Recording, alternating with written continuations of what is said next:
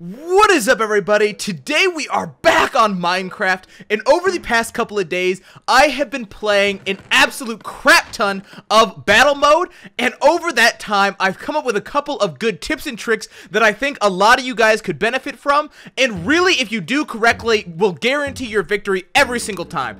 Now, some of these tips are a little bit dirty, some of these tips are a little bit, a little cheap, but basically if you do them correctly, you're going to win every single time, but the difficult part is going to be actually doing them and doing them well.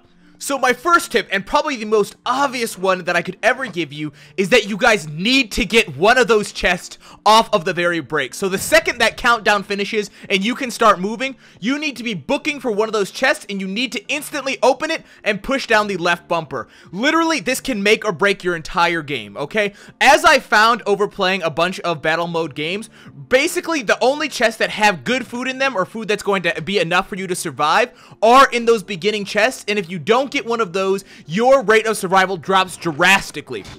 Okay, hunger in battle mode is an incredibly important piece. It's probably just as important as running around and having good combat skills is being able to manage how much food you have and where your hunger bar is at. And it seems like, at least in my experience, that the vast majority of the food on the entire map is in those chests that you see right off of the spawn. So if you don't get one of those chests, if you say miss your left bumper click and you don't pull anything out of the chest and you just get robbed, it's gonna be a very, very tough game, and you're gonna start out with a major disadvantage versus everybody else.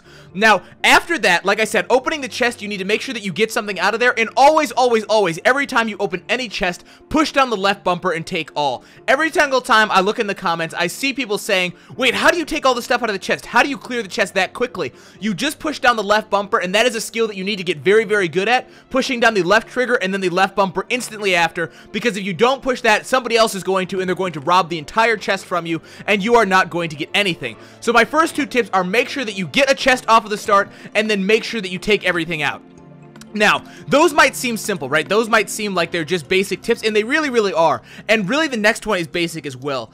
Pay attention.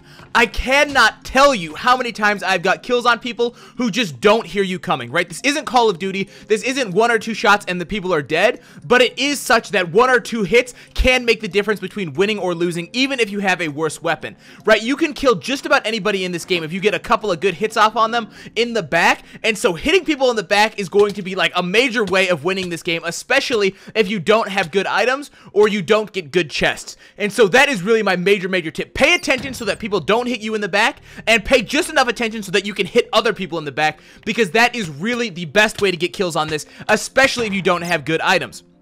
Now, going into actual combat, I cannot tell you how OP fire aspect enchanted items are.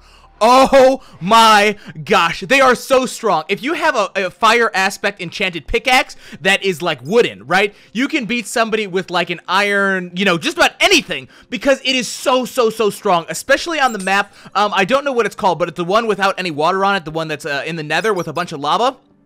Especially on that map, fire aspect weapons are so strong. You hit them and then you back up, and then you hit them again and you back up, and the fire does a massive amount of damage to them, and fire aspect weapons are OP. So basically what I'm recommending is that anytime you have any weapon that is fire aspect, I would use that over just about anything else you have in your inventory, primarily because it is so strong. A lot of the times when you hit people, you only get one good hit off, and then you gotta wait, 2 or 3 seconds before you can hit them again, and if you have that fire aspect weapon, you're hitting them with that, you are doing damage that entire time. And plus, if they have a better weapon than you, especially, you can hit them and then back off, and then hit them again and back off, and the fire is really going to do a lot of damage over time. So use those fire aspect weapons. They are so strong.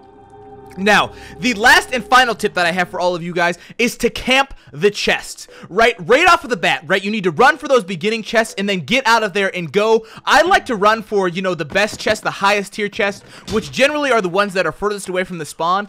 On that map where you're in the cave, there's those chests on the very top, right by the ceiling. Those chests always have amazing things in them, and so I pretty much always sprint directly for those, and if you can get those chests, you will have a massive advantage over everybody else. Now, like I just said a minute ago, you want to camp the chests, okay? When you find chests, your goal is not to then run around and kill other people, unless you have super good items, right? If you get some good stuff and you have a massive advantage over everybody else, then by all means, go and finish everybody off and take your time.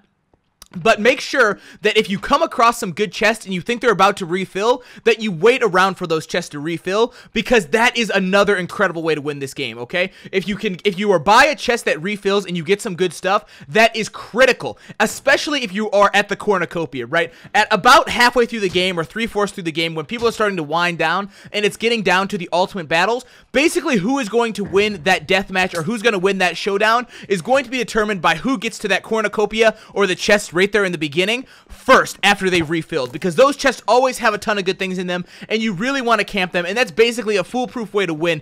Even if you don't get something good off of the spawn, if you can survive long enough, right? If you can hide long enough from all of these people, you can win every single time if you can get the chest refills before anybody else. And that's really the pivotal thing here.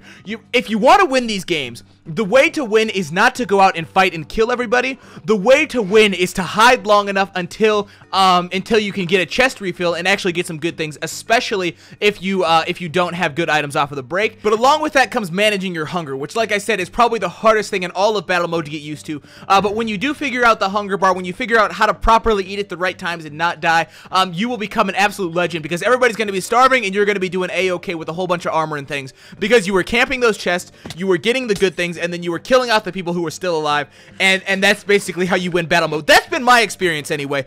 Basically, every single time I have either gotten some good things off of the break, or I get one of the good chests and I can camp it and defend it long enough for the game to refill it.